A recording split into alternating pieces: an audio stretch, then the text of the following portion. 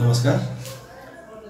आज हाम्रो दार्जिलिङ तराई डुवर्स क्षेत्रीय राजनीतिक दलहरूको संयुक्त मञ्चको एउटा सभा जुन चाहिँ आगामी 5 तारिखको दिन हामीले एउटा नागरिक कन्भेन्सन राखेका छौँ। त्यो नागरिक कन्भेन्सनको निम्ति एउटा प्रिपरेसन कमिटीको प्रस्तुति कमिटीको आज हामीले एउटा सभा राख्यौँ अनि त्यो सभामा हामीले विशेष लिएका निर्णयहरू बारेमा तपाईहरुलाई जानकारी गराउन चाहन्छौँ। र आजको सभामा सरसल्लाह गरे बमोजिम हामीले आगामी 5 तारिख नागरिक कन्भेन्सन जुन चाहिँ जिडिएनएस हलमा 11 बजेदेखि हुन गइरहेको छ। तपाईहरु सबैलाई सर्वविदित भएको कुरा हो। गोर्खाहरूको अस्तित्व र अस्मिताको निम्ति लामो सङ्घर्ष हामीले गरिरहेका छौँ, जुन सङ्घर्षको एउटा प्रतिफल भने आजसम्म प्राप्त हुन सकेको छैन, जसको निम्ति हाम्रो लगातार सङ्घर्ष चलिरहेको छ। भारत सरकारले गोर्खाहरूलाई, वर्तमान सरकारले गोर्खाहरूलाई उनको कार्यकालभित्र केही न केही ठोस व्यवस्था गर्छु, स्थायी राजनीतिक समाधान गर्छु भनेको कुराहरू आज बितेर गइसकिसक्यो, समय पुरा भइसक्यो। अब सरकारको समय भनेको केवल शीतकालीन अधिवेशन मात्रै छ। त्यसपछि चुनाव आगामी 24 मा चुनाव भइ पनि हाल्छ र यो समयभित्र गोर्खाहरूलाई सरकारले दिनुपर्ने, गोर्खाहरूको निम्ति गर्नुपर्ने निर्णय नगर्नु अनि यो निर्णयको विलम्ब भइरहेको कारणले गर्दाखेरि नै आज हामी यसरी सरकारलाई दबाउ दिने कार्यक्रममा उत्रिन हामी बाध्य भएका छौँ। र यस कार्यक्रम मार्फत हामी सम्पूर्ण पहाडका गोर्खाल्यान्ड चाहने राजनीतिक दल, सङ्घ संस्था, व्यक्ति विशेष प्राय सबैलाई नै हामीले निमन्त्रणा गर्ने प्रयास गरेका छौँ।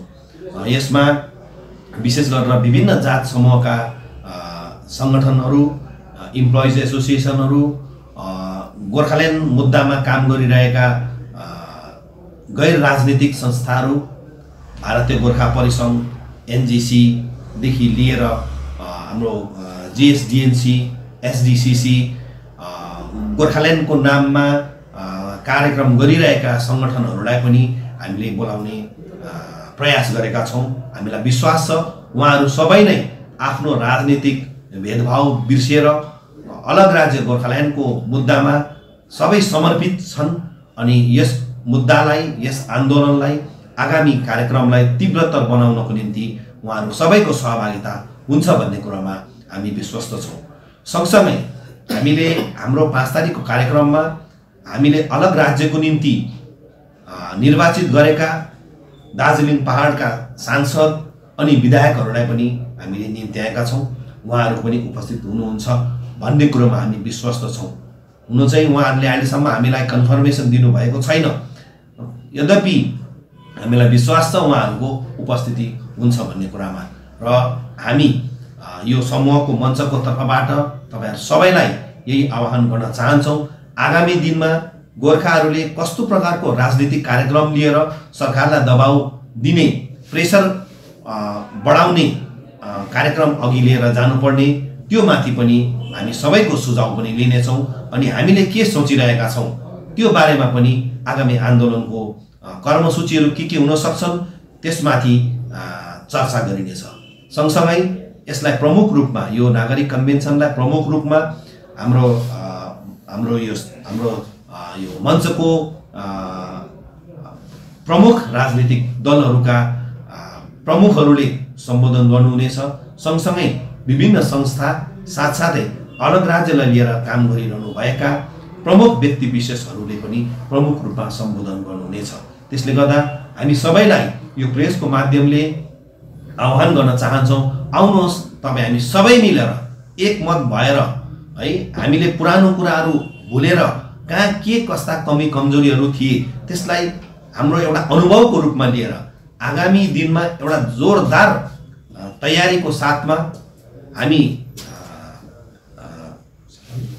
एक एकवटा सिन्का भएर होइन एउटा ठुलो विचार भन्ने आह्वान लिएर हामी आइरहेको यो प्रेस मार्फत तपाईँ सबैलाई जानकारी गराउन चाहन्छु।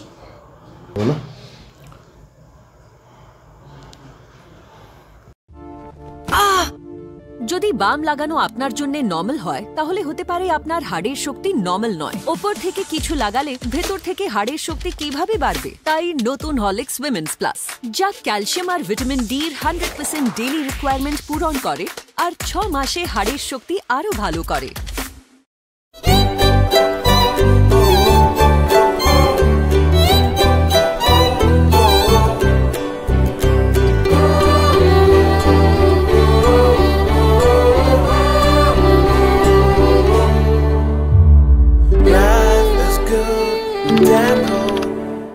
Admission going on. Nilanjana Memorial Nursing Academy, recognized by the Government of West Bengal, approved by WBNC, empowering excellence in healthcare education and research. Courses offered: GNM, BSc, Nursing, IELTS training for all. Additional benefits: education loans available, student credit cards accepted, convenient monthly installment plans, assured placement opportunities, hostel facility available. We shape your future here. For further inquiries, call us or visit our website. Address: Sahodangi, close to Eastern Bypass, Siliguri. Contact 8250344149.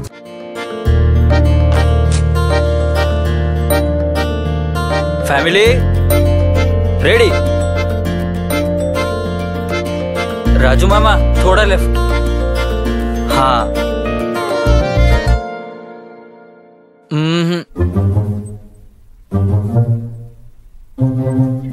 वो feel नहीं आ रहा। Weight,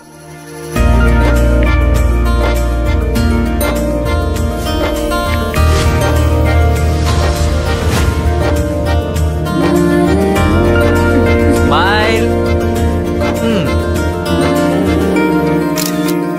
अब feel आया। अब घर लाओ त्योहार का फील रॉयल ओक फर्नीचर के साथ।